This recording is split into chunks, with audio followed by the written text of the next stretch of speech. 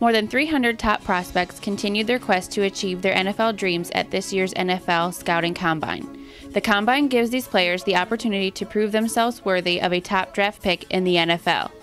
A lot is riding on their performance as it can make or break their draft stock. We sat down with Matt Chernoff from 680 The Fan's Chuck and Chernoff Show, who believes the Combine is a chance for the NFL teams to get to know players they may draft.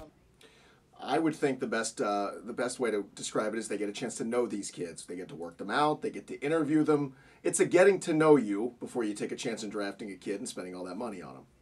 Minnesota Vikings fullback Jerome Felton gave us a first-hand account of what it's like as a player to participate in the Combine. I was invited to the Combine in 2008. Coming out of a small school like Furman University was a big deal for me because I knew a lot of teams didn't watch me play week in and week out. So when you go to the Combine, it's a chance to have a performance for all 32 teams, all the general managers there, all the head coaches there, the position coaches, the scouts. So it's important for guys like me that are from smaller schools to be able to go somewhere where all 32 teams are represented. When asked about the marquee event at the Combine, Matt had this to say. Yeah, when they take their clothes off and they're standing in their underwear. I think that's very important. No, the 40-yard dash. I think the 40 is as important as anything to show the speed you have to have.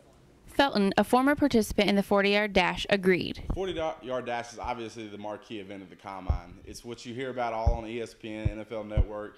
That's one of the things the guys are really working hard the weeks leading up to the Combine. It's just making sure they're going to run as fast as they can.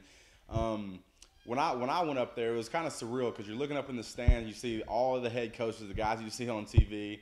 They're all sitting there with their stopwatches at the end of the 40-yard dash, and it's exciting though. The road to primetime continues. Tune in April 25th through the 27th for a chance to see how the NFL Combine affected the players' draft stock in this year's NFL Draft.